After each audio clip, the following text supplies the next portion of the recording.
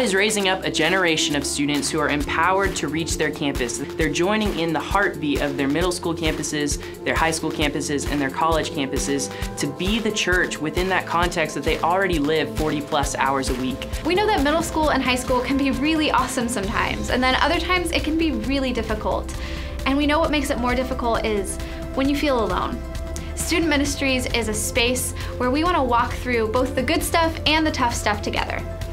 When I first got into Student Ministries, I was coming from a pretty dark place in my life, and my relationship with God has made a complete 180. In 8th grade, I believe I got into the Word more, and I got to know God more.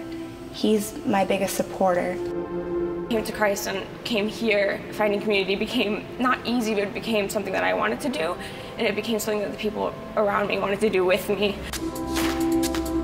So a little bit about what high school does is we meet together on Wednesday nights and we worship, we have dinner together, we learn from scripture. For middle schoolers, we gather on Saturday nights. We definitely have a lot of fun together. We eat, we play games, we worship, we get a little loud and a little crazy, but it's all about building relationships with each other and also building relationships with our high school leaders. Since I started at Lug Rocks, my connection with God has just been growing and growing.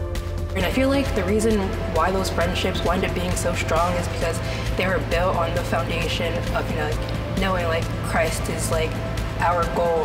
For those of you out there that are listening to us right now and you have a desire to serve high school or middle school students, please know that there is a place for you and we would love to have you come join our ministry. Because we would love to talk with you and get to know you and figure out where would be best for you to plug in Student Ministries.